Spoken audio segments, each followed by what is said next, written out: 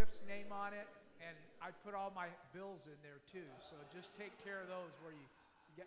Well, yeah, well, Paul Smart. Like I said, if you're smart, Paul Smart. Yeah. Okay, and then you also have a National Day of Prayer here that's been handed out by our brother right here, and that's going to be on May 5th, Cinco de Mayo, right? So, okay, so it's at noon for a brief time of prayer, and then there's a full program at 6 o'clock, right? Okay, at Sunken Gardens in Atascadero, right? Who's it sponsored by? Okay, great.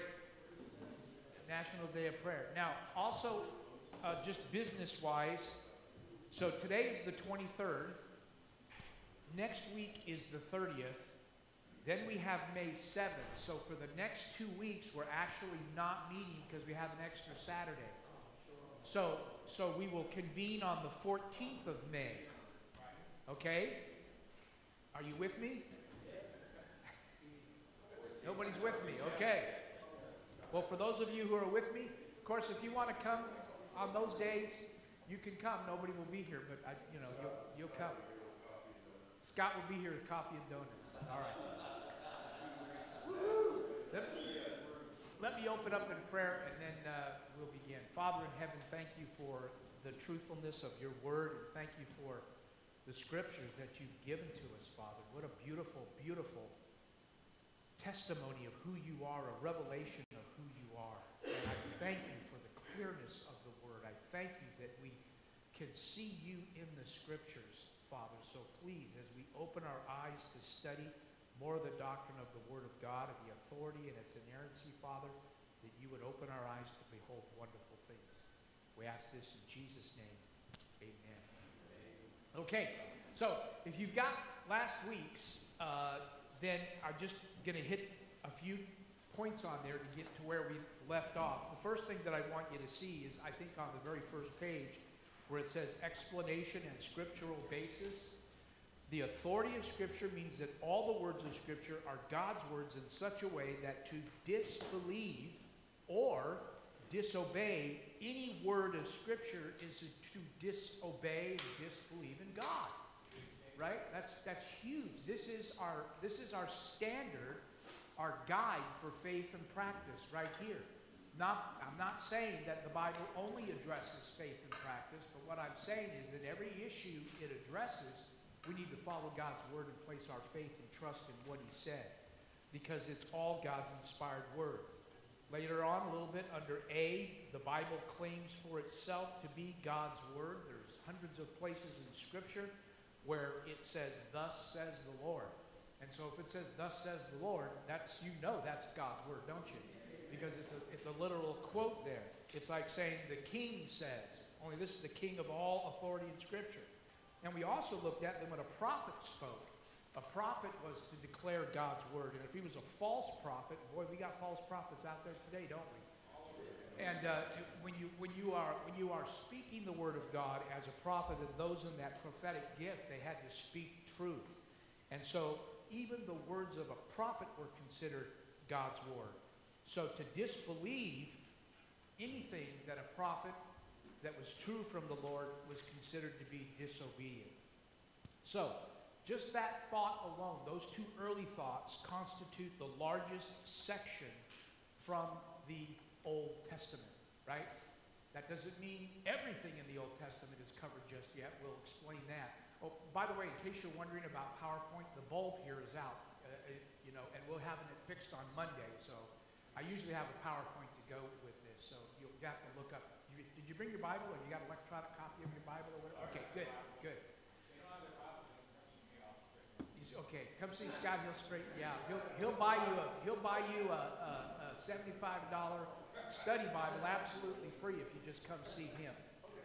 Okay, he's a nice guy, isn't he? 2 Timothy 3:16. Turn there. Remember we talked about this. What did we say? We said that all Scripture is given by inspiration of God, right?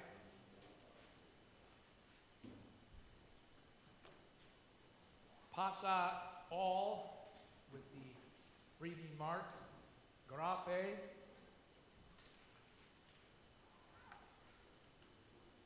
Okay, pasographe, that is the Greek word there.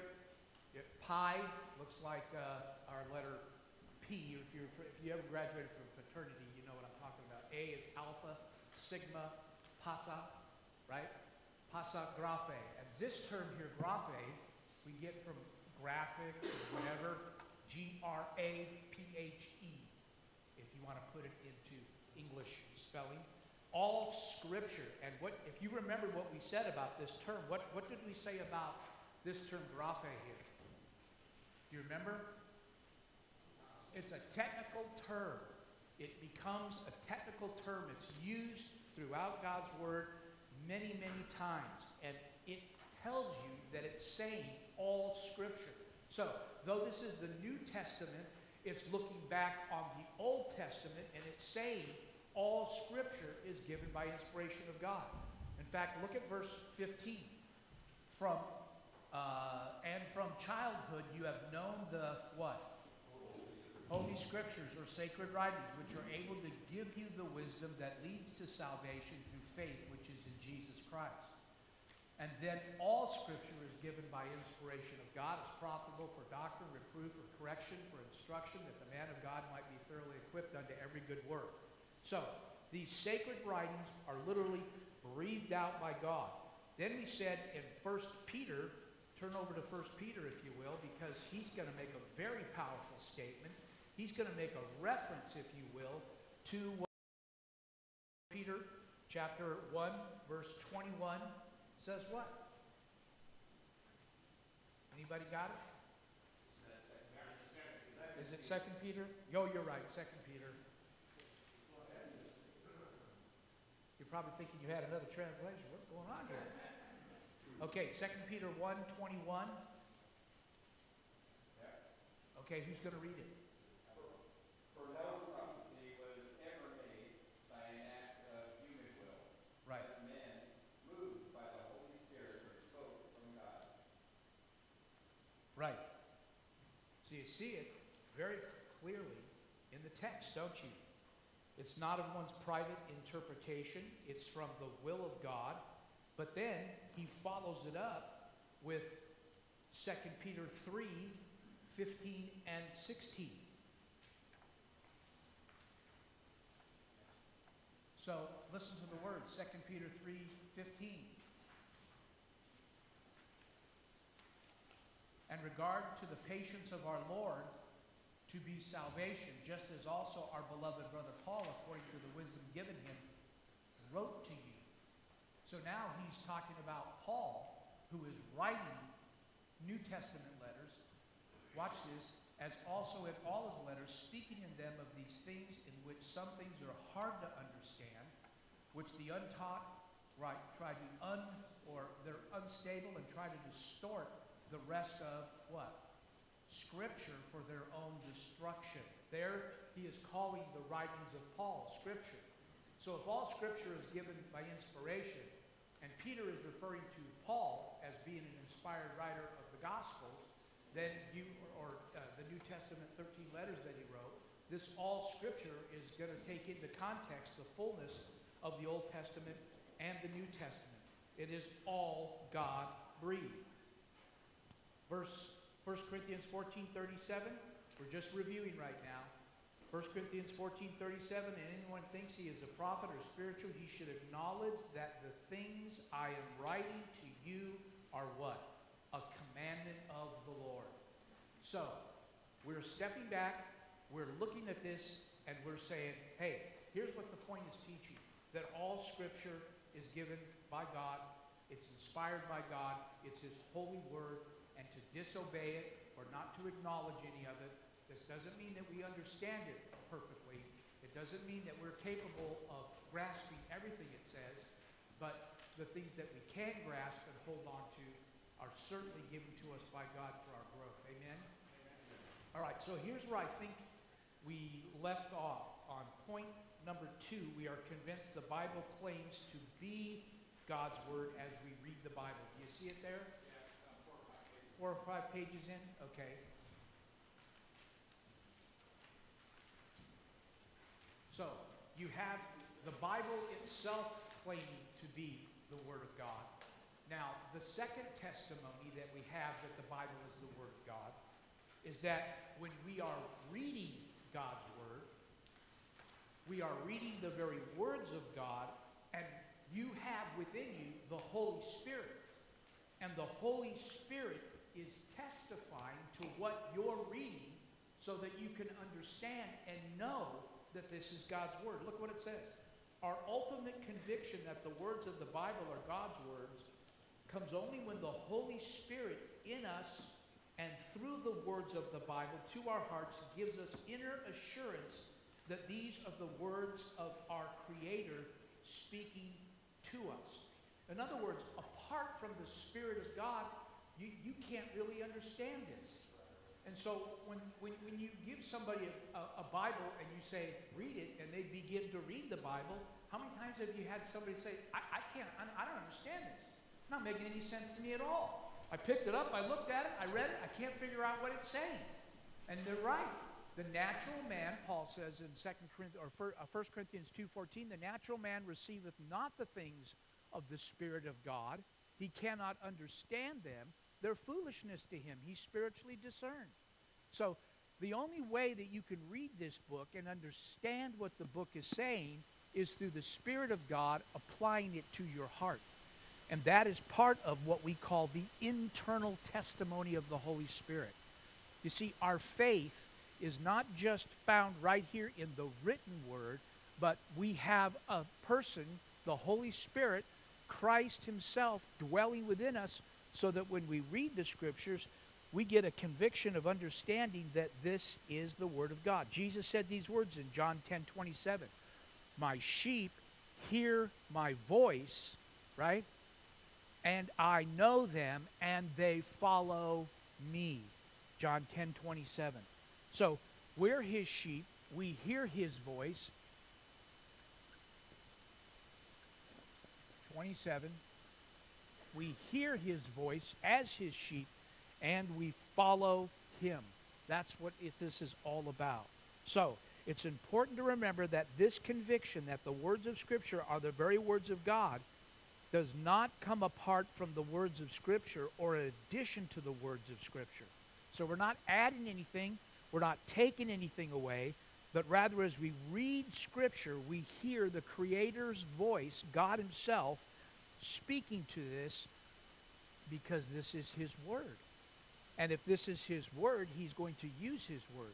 So you can see clearly right here, without, number one, without being saved, you're not going to understand the message of what's being said. And number two, if you're not reading the word of God, how are you going to grow spiritually? You can't. It's absolutely impossible. That's why I say, don't go to a church that isn't preaching and teaching God's word. Go to a church that is actually opening up the book, explaining the meaning of the text, and applying it to your life. That's what you need in the most part of your life, right?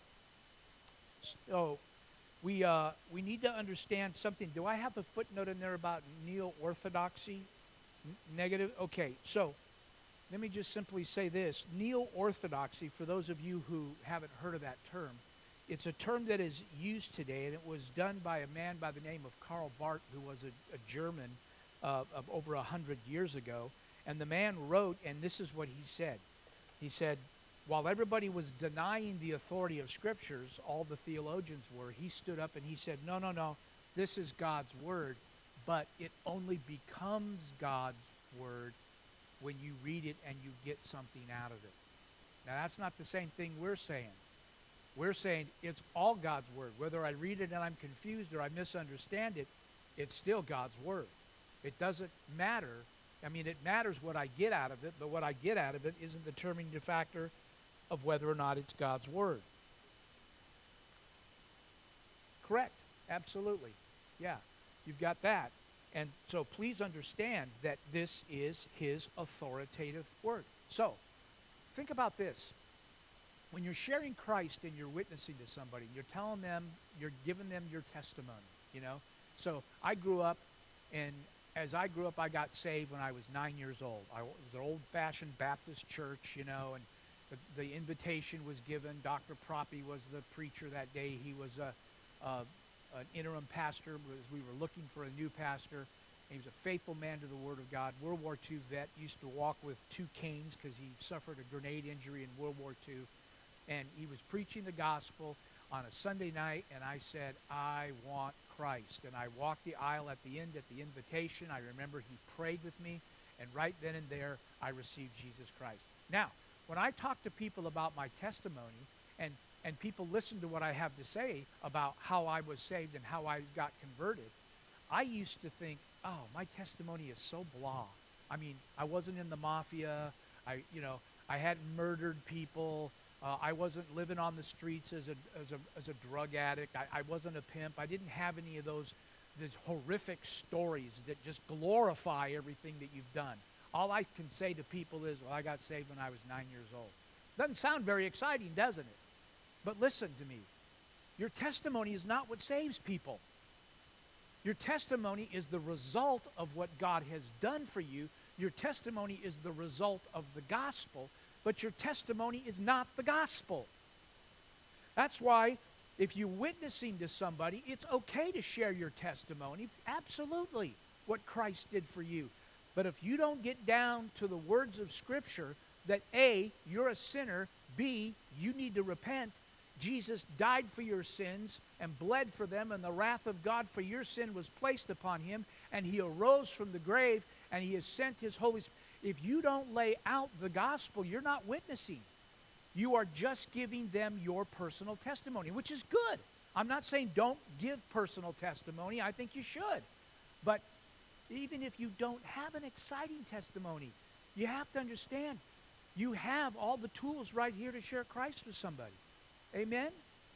And far too often we want to say, this is what God did for me. Well, my life was a ruin and blah, blah, blah. Now I'm healthy, happy, and blah, blah, blah, blah, blah. And that's all good, but that doesn't redeem anybody, right? You have got to be able to hear the voice of God from the Word of God speaking to you, because it's God's Word that redeems you.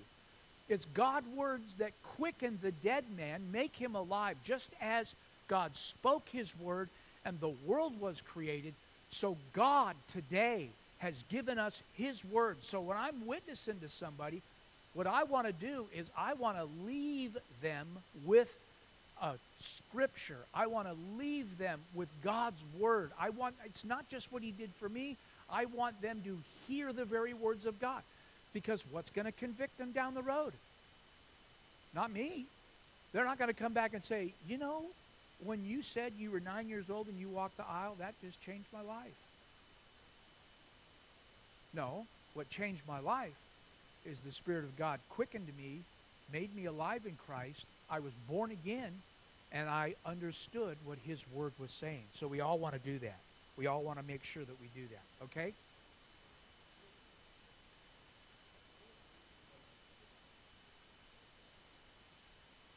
Uh-huh. Yes. Right.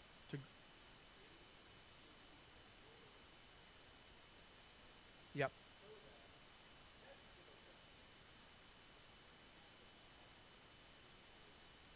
Right. You can internalize it and live it. Yeah. Grace and peace be multiplied in knowledge. Yeah. Any questions about what I'm saying? I hope you don't misunderstand what I'm saying and walk away and say, my testimony is not important. No, it's important. And it's great to share that with people. But you got to go beyond that to God's word.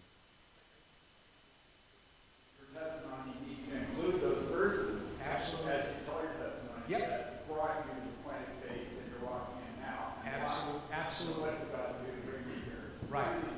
Right. So if I was sharing my testimony, I would say my pastor was preaching, and what he was saying about sin was being proclaimed. And what he was saying is that all men have sinned and fallen short of the glory of God, Romans 3:23.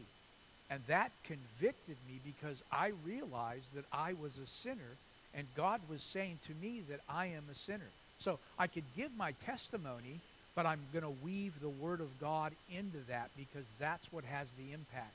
So I'm not saying don't give your testimony. I'm saying when you think about your testimony, you should plan to put the Word of God instilled in that so that they hear the Word of God and they understand. Okay? And one of the things that we will cover is what is the gospel. Because I think we have got a tremendous misunderstanding in the world out there today about what the gospel is. Because when I listen on TV or I see these popular preachers that are real good speakers, a lot of them aren't talking about the gospel, right? The gospel is you're a sinner, Christ died for your sins, you must confess with your mouth and believe that God hath raised him from the dead. Then you'll be saved. Amen? Okay, so look at number 3. So we're talking about, is this the authoritative Word of God? Yes, it is. The Word itself says it's authoritative. Someone might say that's a circular argument. I'll come back to that in a moment. The second evidence that we have is the internal working of the Holy Spirit, which is called the internal testimony of the Spirit. The Spirit will convict you, right? That's what the Lord says. Here's the other evidence that we have. Other evidence, it's useful, but it's not finally convincing. What I mean is that it is historically accurate, the Word of God is. It's internally consistent. It contains prophecies that have been fulfilled hundreds of years later. This book has influenced the course of human history. It's changed millions and billions of lives. And it is unmatched by any other book or work that has ever been done because it is God's Word. So, you will get people who will say to you, I don't believe that's God's Word. I don't believe that this is true. I think there are errors in here. Of course, when they say that, my response is always this. I'm sorry, which section are you referring to? What verse? What chapter? Show me where that error is. I want to find that. Well, and they'll either Google it online and try to find somebody who agrees with their point of view and tries to point something out, and it's usually something that is so misunderstood or insignificant that they don't really grasp what it's being said.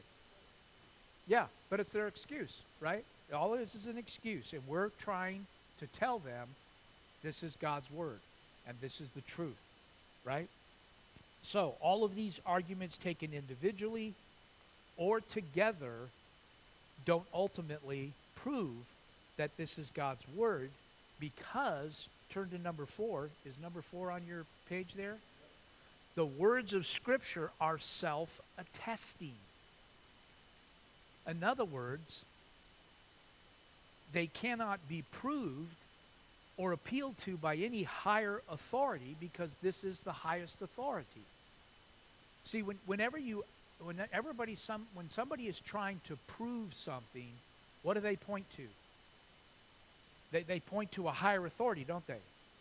Like, for instance, the earth is getting warmer. We're in the middle of global warming. And you say, well, how do you know that? And they say what? Science. They say, look at the science. Science proves that. Right? Well, in our world, in our generation, science is kind of the highest authority. In one sense, everybody looks at the secular world what scientists agree. But absolutely, here's the problem with that. Not all scientists agree. In fact, there is a tremendous... How many times were you told to wear a mask, to not wear a mask, to wear a mask, to not wear a mask? I mean, I'm certain there are benefits to it, but the government has done a horrible job, and then the government says it's based on reality, it's based on science. Well, science is our understanding of how things work. It doesn't mean we have the right understanding. So somewhere there has to be a higher authority. And what we're saying is that ultimately the highest authority is the Word of God.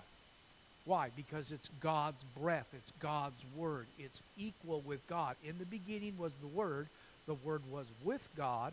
The Word was God. Drop down to verse 13. The Word became flesh and walked among us. It's our Lord Jesus Christ, is it not?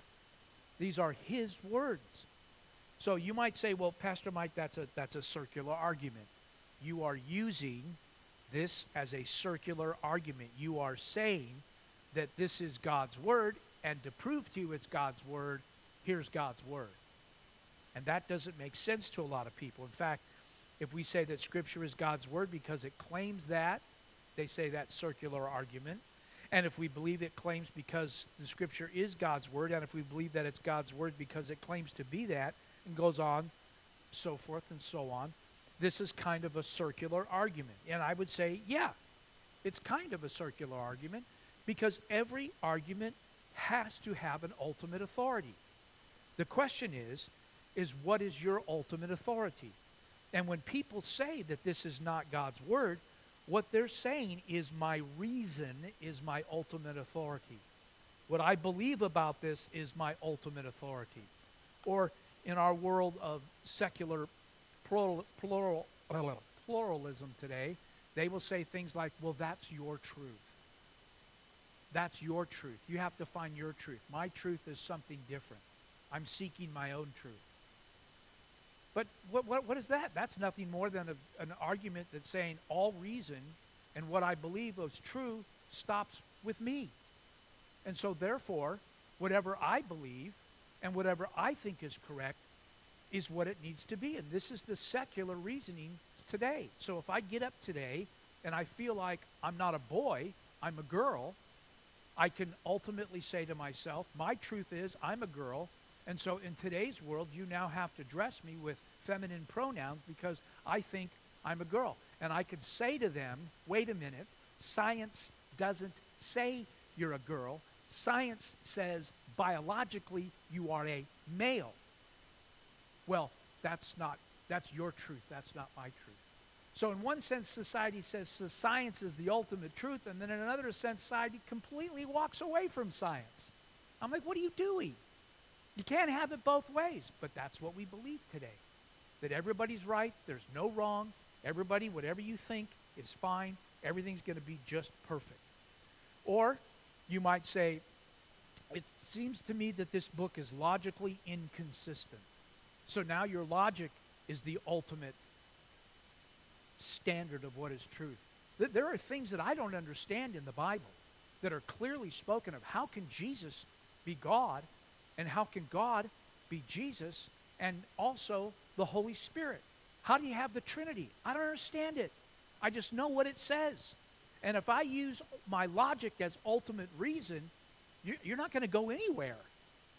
Because this book declares truth, and all of God's truth cannot be revealed in your mind where you completely understand it. So you will always, and I've used this example, I can take a thimble, I can dip it in the ocean, and I can say, all the ocean is in that thimble. Well, everything that's contained in the ocean in one sense in terms of its molecules and its makeup is in that thimble. But is all the ocean in the thimble? No. That's what it's like trying to understand God. You dip a thimble into the understanding of who God is, and I understand what he's revealed, but God is so much more massive than that. I can't even comprehend it.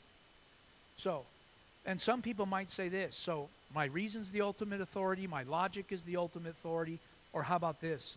My experience is the ultimate authority. And they basically determine their reasons or their beliefs of truth on their experience. Now, experience is important. The Bible talks about experiences. However, that doesn't mean that it was true. You can have some pretty weird experiments or experiences in your life. So Sunday I had the wonderful privilege after we met in the park. Sunday was a day for me to prepare for a procedure medically on Monday called, yeah, you may call a colonoscopy, right?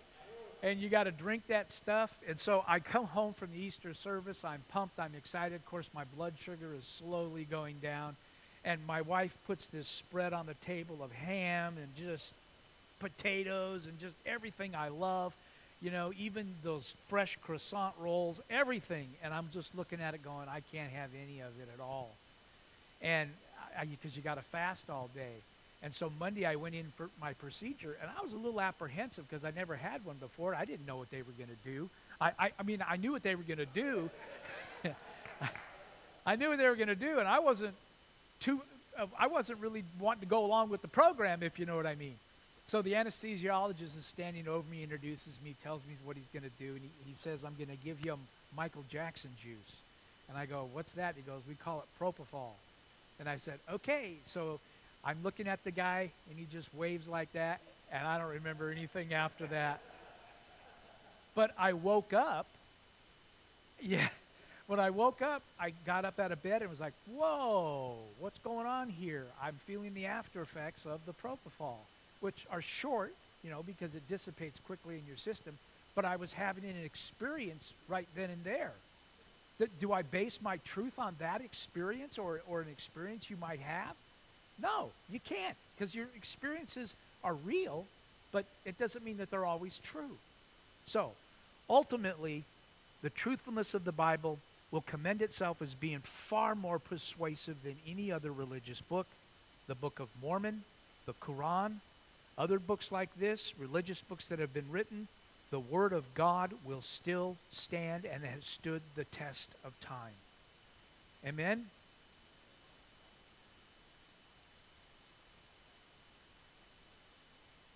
Oh, yeah. So number one there is my reason is the ultimate authority. Number two is my logical consistency is the ultimate authority. What page is that on, Scott? Okay, on the next handout, I did put page numbers on there to help me, because I under number 5. And the third one is my human sensory experiences. So first one, my reason is the ultimate authority. 2, logical consistency is my ultimate authority, or my human sensory or human experience is my ultimate authority.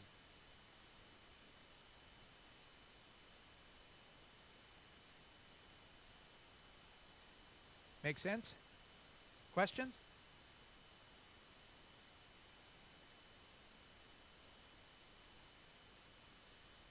Okay, so here's a point, and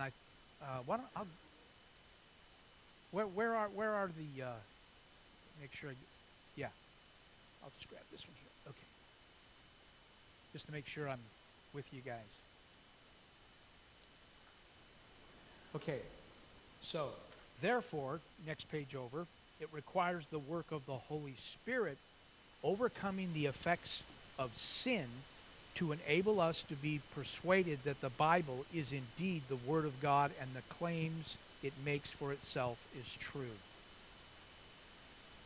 So though we're saying, yeah, the Bible claims to be the Word of God, and it is the Word of God, and it sounds like a circular argument, it is in one sense, but it's not your typical circular argument, because it is backed up by everything that we know historically, everything that is accurate. Thousands of prophecies have been fulfilled. I mean, you look at the book of Daniel when he even talks about Nebuchadnezzar's empire, and then he talks about the Medo-Persian empire, and then the Babylonian empire, then the Roman empire, all written hundreds of years, centuries before those empires even came into existence.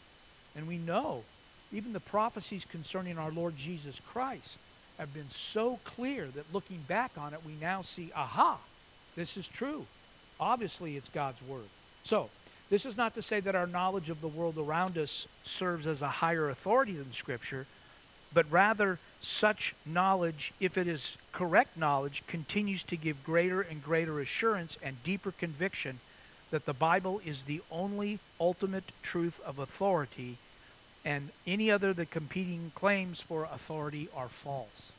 So, when you're talking to somebody, what is their ultimate authority? What do they say to you or try to reason with you to discredit what you're saying when you share the gospel? Yes, absolutely. So, when you're looking at how somebody gets saved, okay, you have the human soul that the Bible tells us is lost, right? In fact, the Bible uses a very good word for it. Do you know what the word is?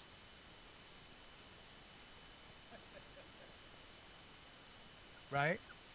We're dead in our trespasses and sins. If somebody's dead, what do I do? Do I take them to the hospital? So I walk in the ER and I say, hey, you guys got to hurry up. Get outside. This guy's dead. That's ridiculous. He's dead. What can they do? Nothing. They would tell me, hey, the morgue is down that way. Go over to Kilnicolay and drop him off because we can't do anything. He's dead. So here's what has to happen. If you're dead, God has to, secondly, quicken, right? Open your eyes so that you can begin to see the truth. And how did Jesus express this? A lousy E. As you can see, I'm not a very experienced chalkboard writer. When Jesus is talking to Nicodemus, what does he say? Right. And what does the word born again mean? Right. Born from above. Which means the Spirit, God's Spirit, takes the Word of God and comes and impinges upon the hearts of man and gives me the ability to see what is being said in God's Word and brings conviction to me. And this ability to see actually is an ability for me to be brought to life. The Bible used this as to quicken, right? Are you familiar with that old King James version? To quicken. So I'm dead. I can't understand anything. The aid of the Spirit comes and quickens me, enables me to see, and then ultimately I can respond in what? Faith. But if you are dead without the energy and the work of the Spirit, you're never going to be able to come to faith.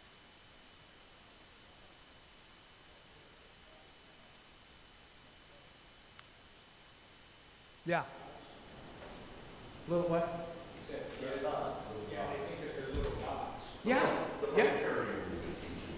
Yeah, exactly. Yeah. So ultimately, it is God's Word that makes us alive to be able to see the words of God in order to believe. Now, we'll cover more of this because there's actually 10 different things that happens when somebody gets saved. There's a whole order of salvation in terms of what takes place in order for someone to come to know Christ. How do you tell them about hell? Yeah, it's a bad place you want to be there. Yeah. The only problem with that is most unsaved people don't believe they're going there. They believe extremely evil people. Yeah. Right. Yeah. So how do you tell them about hell? One of the ways that I would do that is simply this, that you're not the one that's saying you're going to hell. You got to be careful about that, because then at that point you come across as being better than them, and that's not what you're saying. You can say God's Word says, for all those who are in unbelief and do not believe are condemned already, and God will judge them.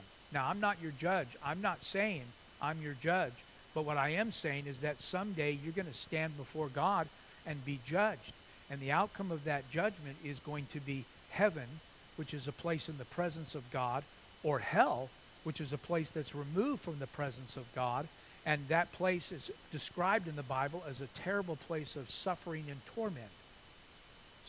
Yeah, so, I don't try to sugarcoat it. I do explain it, but I try to answer whatever questions they have, and they say, well, I don't believe it. I just simply said, well, let's go back to the point. What is your ultimate source of authority? And for you, your ultimate source of authority is what you think and what you believe. And what you think and what you believe doesn't matter compared to who God is, because you're not God. You're a created being. You were made in His image. You are a fallen created being, just like me, who is desperately in need of a Savior. So you follow the logic of what they're saying, and ultimately they're trying to say, no, I don't believe this. I reject this completely. But I also, when I witness to somebody, that's not the first point that I start off with. I don't say, hey, I'm Mike, how you doing? Hey, you're going to hell. Yeah. Just thought I'd let you know. Yeah. Questions? So, I mean, ultimately there is God's judgment, and you let men know that they're going to stand before God. And usually, see, what we are experiencing today in today's world is justification, not by faith, but justification by death. And so the way they look at it is this. Oh, after the person dies, they look at his life. He was a good dad. He was a good father. He loved his wife. He was a good worker. He contributed to our society. So he's got to go to heaven, right? Look at all those things that he did. Right. But that's not what determines where we go. It's, again, we go back to this idea of if my good outweighs my bad, right? Listen, God doesn't grade on a curve, right? You remember those days in school where you took a test and the teacher said, okay, anybody who got 80 points or 85 points and higher, I'm grading on a curve is going to get an A. And then the second grouping of people, they get a B, and then a C, and then a D. No, God's standard is absolute perfection. And his standard is absolute perfection. And if you don't have absolute perfection, I got some really bad news for you. One infraction of his law. In fact, we even say this in society. Well, nobody's perfect, right? How many times have you heard that? Nobody's perfect. Yeah, and that's exactly the point. Nobody's perfect. You mean to tell me you have done everything, every thought, every motive, every action, every decision that you have done and made has been in alignment with God's word, and your life is literally perfect? You've never gotten mad, you've never stolen, you've never committed adultery, you've never lusted in your heart, just go down the 10 Commandments. And it's like, wow, because the 10 Commandments point out to us our inadequacies, don't they? Point out our sinfulness. And it's only through Christ that he redeems us, not by the works of the law, but by what Christ has done in fulfilling the works of the law, that we may receive his righteousness. Yep, John 3:35, 36. Tell him to go or invite him. Yeah. Yeah, we are experiencing right now, and this is, by the way, across the board. The question is how do we get them to go to church? Once they're saved. Well, first of all, if they truly are saved, they're going to want to be in the fellowship of God's people. They're going to want to make that decision and be involved in the body. The idea of being saved and not interested at all in church, those two do not connect. So you can be saved and maybe not understand the commandment to not forsake the assembling of yourselves together, Hebrews 10:25. You may not understand that, but once you begin to understand the truth of that, then you realize I need to be in obedience. And you're telling me that you're loving Jesus. Jesus says, if you love me, you keep my commandments. How come you're not keeping his commandments? Then my question is do you love Jesus? And that's the ultimate question, isn't it? Do you love Jesus? I mean, you can do all that stuff, but the ultimate question is do I love you, Lord? Am I following you? In fact, it is Jesus himself, and this is what we have today. We have the idea of Jesus. I love Jesus over here and everything that he represents, but I can't stand the church. You say, well, why can't you stand the church? Well, there's a lot of problems in the church. Yeah, that's because you're there. That's why there's problems, is because we're all people on the journey of sanctification at the church who are always striving to become more and more like Christ, but the reality is that we're human beings, including the pastor, who is a fallen sinner saved by grace, who is trying to continue to walk to be more like our goal, Jesus Christ. Yes?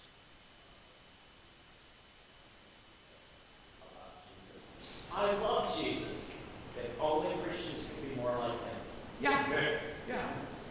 Yeah, he rejected Christianity based on the fact of how he was treated in England when he was there for his education, and he was looked down upon. He was mocked and scorned and treated with racism because of the color of his skin and other things. And he walked away saying, how in the world did you Christians classify yourself as Christians? Right? Now, it would have been appropriate for him to say, I believe in Christianity, I believe in the truth of the gospel, and then go to preach to the church to get the church to conform to what the Word of God says. But that's what we're trying to do every week we preach, are we not?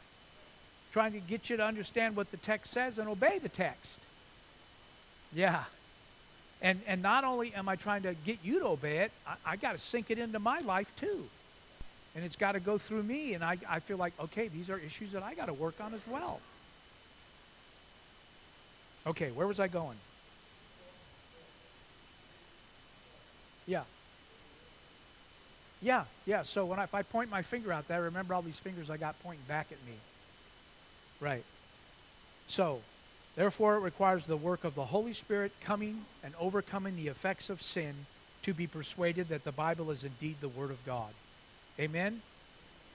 All right. Where am I? This does not imply dictation from God as a means of communication. So what I'm talking about here is, how did we get God's Word? How did God give it to the men who wrote Scripture? So you have God up here, right? And he is now going to give the Word of God to Paul, to Moses, to any of the writers of Scripture. And how does this process work? How does this go to here? And there are several theories. One theory is dictation, that God simply says, Paul, this is what I want you to write. Boom, boom, boom, boom, boom, boom, boom. And he writes that down word for word. But that's in some places of Scripture. There are some clear examples of God dictating the very words of Scripture to Paul or to whomever. For instance, he says in the book of Revelation, to the angel of the church, write, and he spells it out. To the angel of the church in Smyrna, write. To the angel of the church in Ephesus, write. Many, many times. But God has spoken in a lot of different ways. Sometimes he gives a dream. Sometimes that are taking into account his vocabulary, his training, his understanding, and yet God is sovereignly controlling the outcome of the Word of God by using the man of God and his personality and everything that he does and who he is. So you will have, for instance, John writes in a certain style. That's because God isn't necessarily dictating everything. He's telling him what he wants to write through the ministry of the Holy Spirit. The Holy Spirit is using his personality and his gifts, and he writes the Word of God.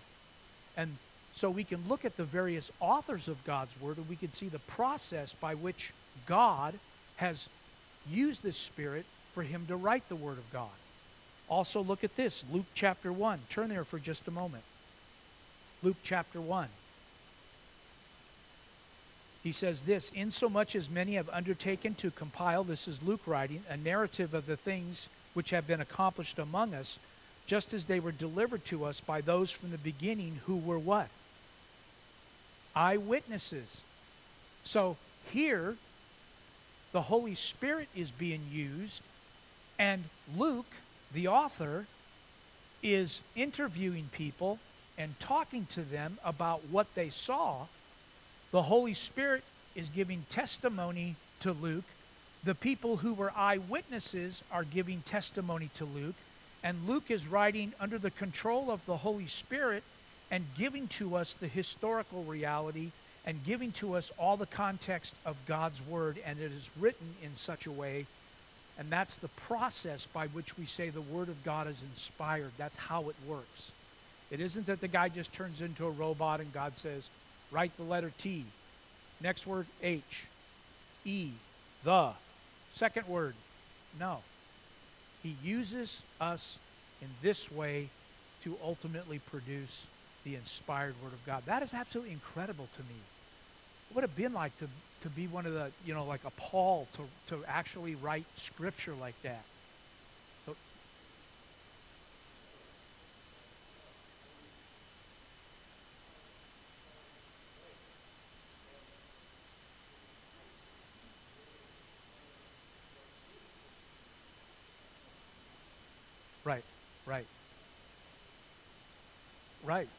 Right. So later on when we talk about how we got the Bible, if you want me to talk about that, I can give you the historical process of the scriptures being written, being confirmed by the church, and then ultimately the church producing a standard, or what we call a canon, that basically said these books are the Word of God.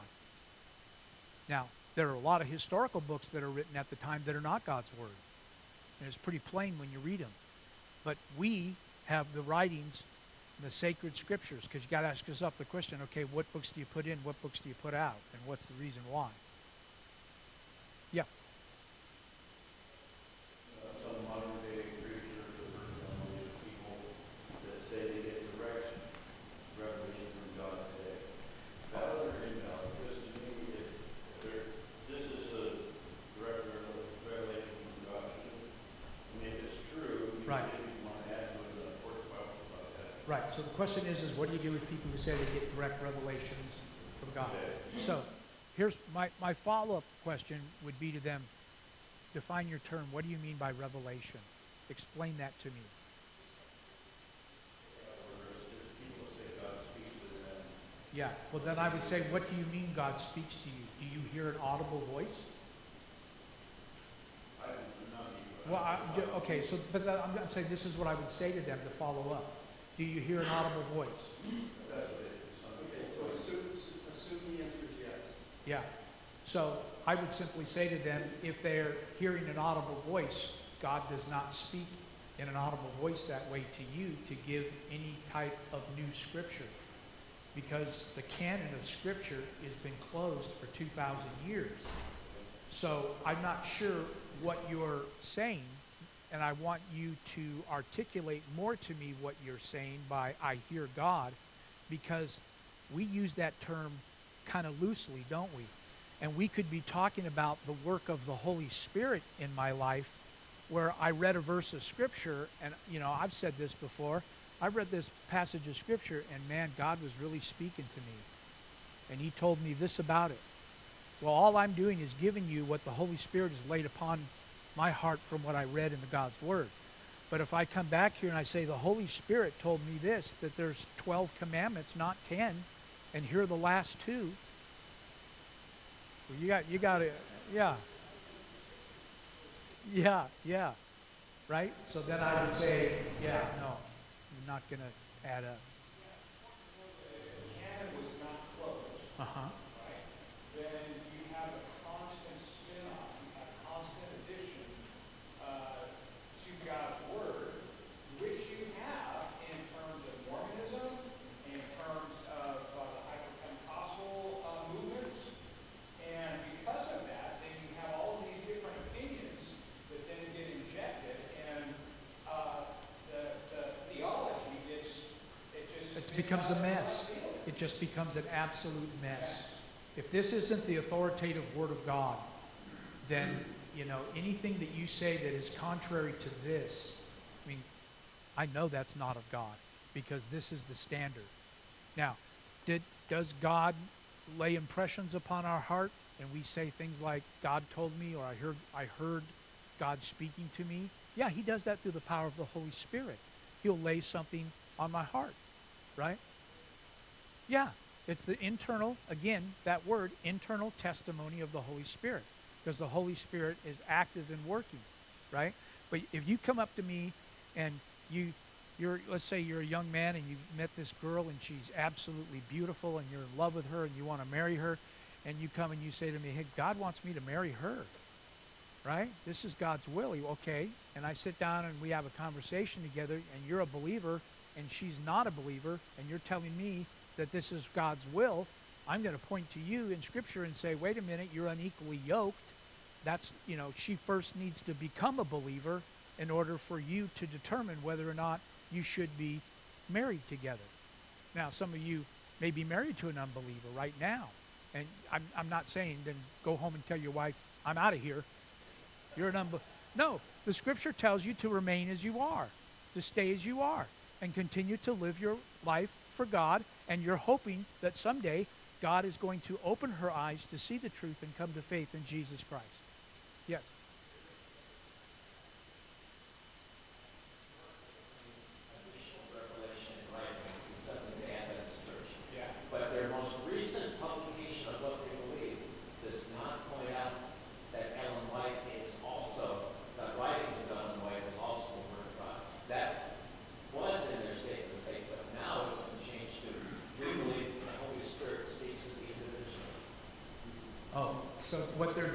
they're backing off of the statement of Ellen G. White and Yes. saying that. That's why I love the Adventist Church. Okay, so you grew up Seventh-day Adventist? No, I grew up Methodist. For 12 years, I was part of the Adventist Church. In fact, I have a ministry there right now. So Okay. I need to leave, but it's not in protest.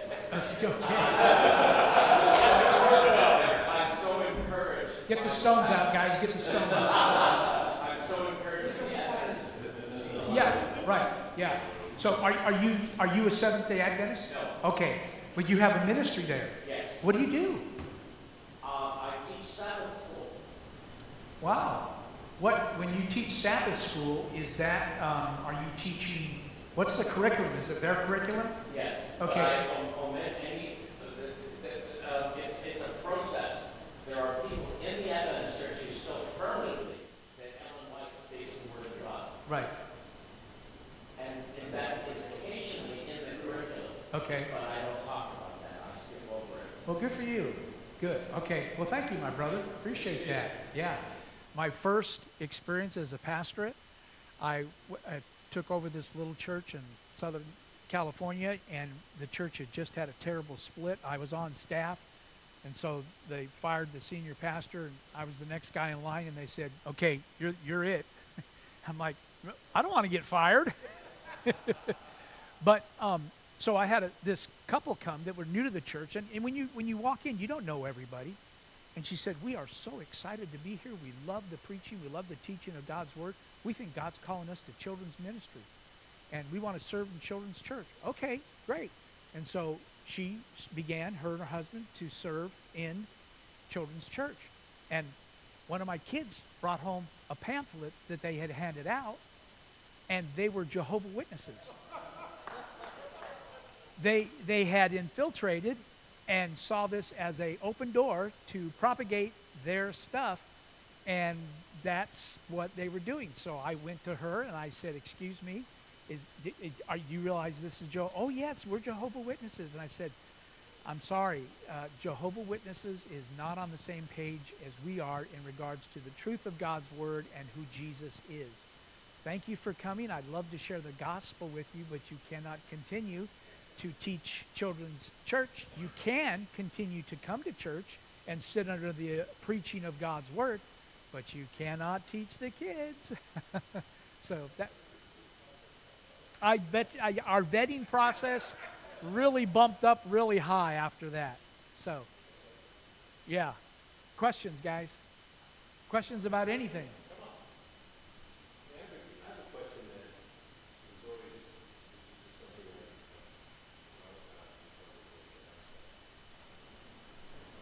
so Constantine, if I understand how this whole thing came together, Constantine was the ruler at the time when all this went along. Yep. And what is his role, right? He's got a goal. He's got a dogma on it. Right. He wants to rule the world. Right. And I think he's smart enough to realize that we're all singing out of the same hymn.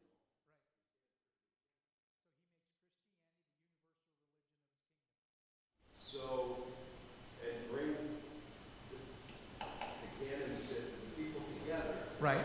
to make a decision as to how he, I think, you could argue, Right. that he would then, through that, be able to rule. Yeah. Not conquer the world, Yeah. but rule. Right. Because now we've all got the same enemies. Right. So in one sense, it's good that he brought Christianity to the empire. In another sense, it's bad because Christianity, when you start getting that all confused with politics, it can become a real mess because the kingdom of God is God's kingdom and it's not of this world. There'll be an ultimate kingdom yet to come. And you can't force anybody to become a Christian. You can't put a knife to their throat and say, "Believe or confess in Jesus or I cut your head off." That's not this right here.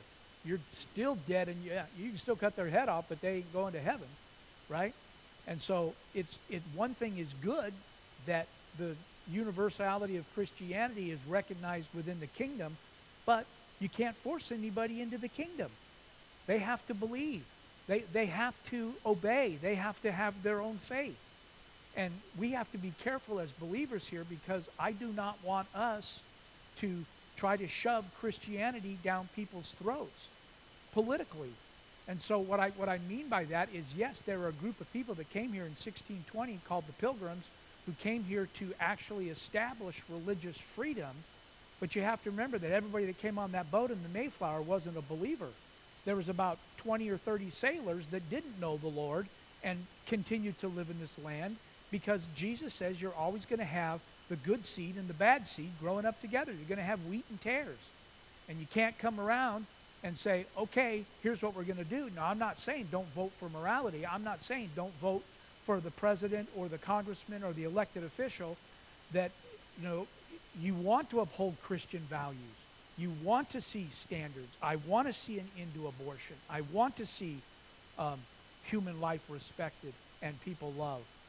But at the same time, I can't sit there and say, therefore, America is completely a Christian nation.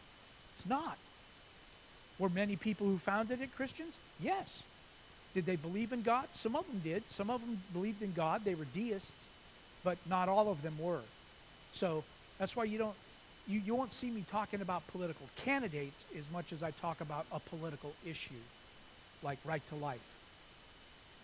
So I don't know if I answered your question or not, Lars.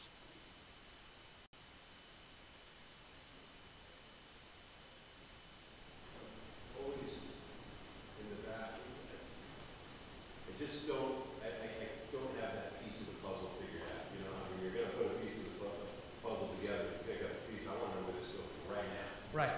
You're not gonna, but, Well, take the Crusades. They were Crusades that went over to the Holy Land because they thought the Holy Land should be conquered in the name of Jesus Christ. And they went over there and they slaughtered thousands of people, and the Crusaders were wiped out, all in the name of Jesus. Ridiculous. Yeah. Okay. Yeah, what I run into, even with myself, is are we really living? Are we really living? Yeah. Amen. Listening. Oh, I'm sorry. Listening. Okay. Guys, we'll stop right there. Okay. Is this helpful? Yeah. Okay. Yes, you get to keep those.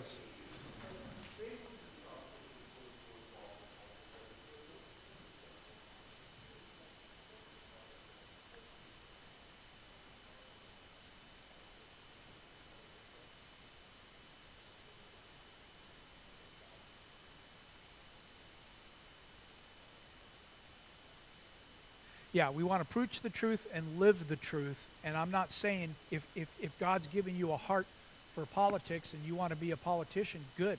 Be a politician and have a Christian influence. Yeah, we don't want to form unholy alliances. And that's the problem when you get behind some candidate who is maybe morally on your side but doesn't know the Lord at all. Never know. Let me close in prayer. Father, thank you for your word. Thank you for the truthfulness of Scripture. Help us, Father, to understand more. And as we write these words of Scripture, Father, and as we read them, you wrote them. As we read them, may we be convinced more than ever that this is your word. And help us to completely obey everything that you, Father, are saying to us through your word. Give us discernment of the Spirit. We thank you. In Jesus' name, amen. Thanks for coming, guys.